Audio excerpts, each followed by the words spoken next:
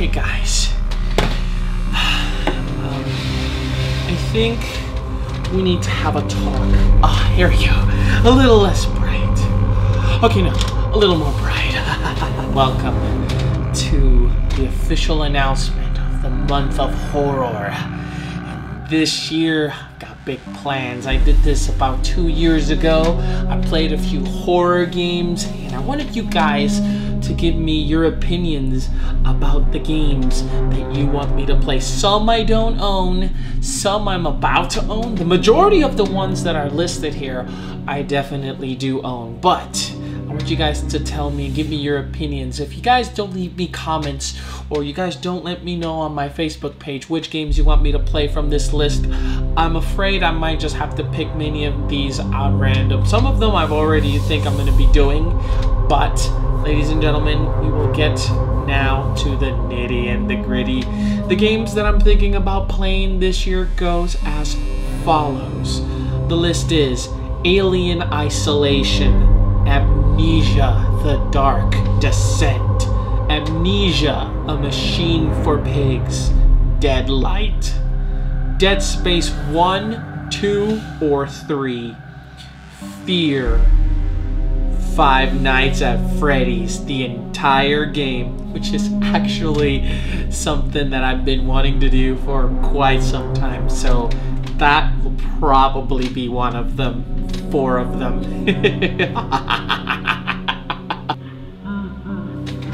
What was that? Okay, I gotta keep going. Limbo, Lone Survivor, the full version of Neverending Nightmares, Penumbra, the first one. I don't know which one is the first one. They have names, they're not numbered, but it's the first one. Just assume it's the first one, okay? Slender The Arrival, The Binding of Isaac, The Incredible Adventures of Van Helsing, The Stanley Parable, or Antichamber. The reason I pick these two is because although Stanley Parable doesn't seem to be riddled in horror, it does have a lot of psychologicalness into it, so it could fit in some way, especially Antichamber, because Antichamber looks like a freakishly weird game to play, so it might fit perfectly. But if it's not scary, it's not going to be blasphemous to the thing. What was that?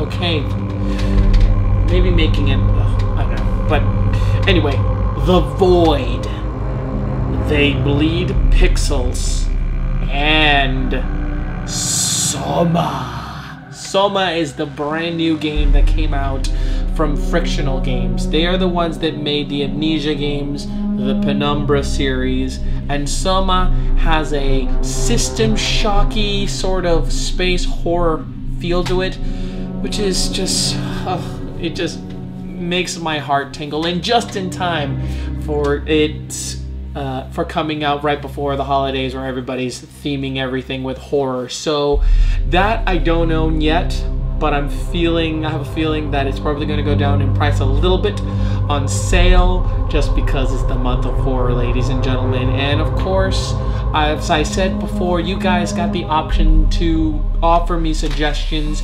I will play the games that you guys all suggest the most for me to play, and if you guys don't, then I'm going to just pick a few of these up in random.